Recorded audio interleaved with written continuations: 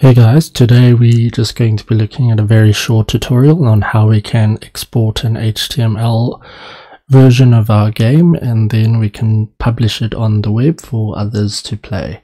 So what we'll do is we're going to just open up our previous game project that we were working on in a different tutorial series. And what we'll do is we'll compile this using WebAssembly to give us a WebAssembly output, and then we'll be able to play this in our browser.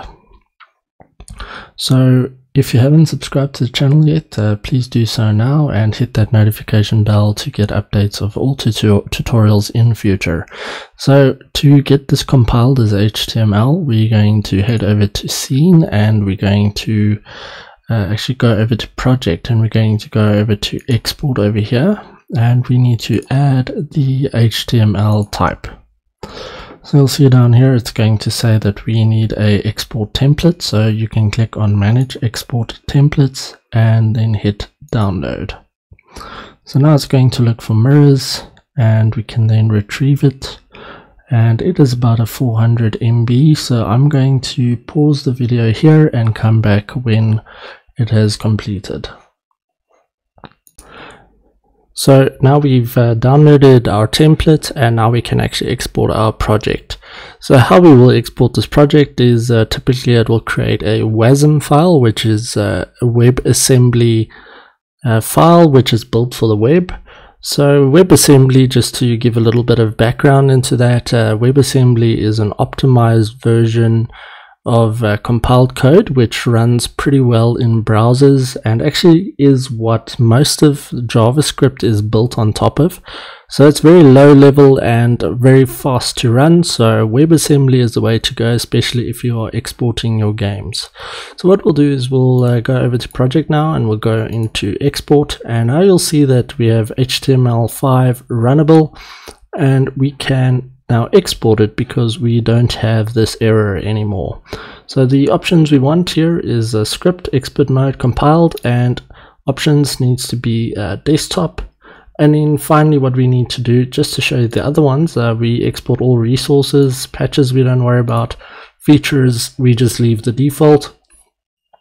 And then we want to go and export it. So I've chosen this path HTML game, index HTML, but if you click on this icon, you can go ahead and create a folder and then save it as index.html. So go ahead and save that and then just click on export all, and then you'll be given this option, debug or release. We're going to go for release. So click on release and it exports your project. So let's have a look at what it creates. So if we look at this folder, this is what it created: a index.html, JS, and a WASM file. So the WASM file is mostly what your game is, and it's got all the binaries and everything inside of it, which makes up your game. HTML is just going to bring in your WASM along with the JS file, which will load up the WASM into the HTML for you. So let's run this in Chrome. So open up with Chrome. So you'll see we're going to get this loading and then it's going to fail. So the reason for this is we need a web server to run this, and why that is because this index.html is referring to index WASM in the root folder, but it has got this path which is creating an issue where it can't load it. So we need to spin up a very quick web server to make this work. So the easiest way to do this is to just look for PHP. So PHP is a programming language for the web, but it also has a built-in web server that we can run. So to get that, if you're using Windows, we just search for PHP Windows, and you can look at this binaries over here, and you can go and download one of these. Let's just see which one it is. We want to get 7.4. Let's go for anything here. Thread safe should be fine. And download that and install it. This tutorial isn't about installing it, but you can install it quite easily if you just follow these instructions. And then what you can do next is you need to open either a PowerShell which I've got PowerShell, or you could use a command prompt, which is Control R and then CMD to run the command line. Then what you need to do is you need to cd into the directory that your game is in. So I've already done that, but to show you how to do that, if we go back to C, just go like so to go back to the root, and then you're going to just use cd users, and depending on where yours sits, you will have a different path.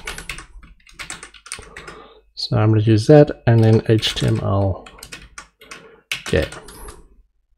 So what we need to do now is just type php-s, and then we are going to run it on the local host on port 8000. Run that, and you'll see that it now spins up a web server for us, which we can use. And now you can just simply use localhost 8000 over here, and your game loads up in the web browser. So for the most part it works, but as you can see, the screen isn't resized properly, and that's just something you'll have to modify in your game when you do export it. But everything else works just fine.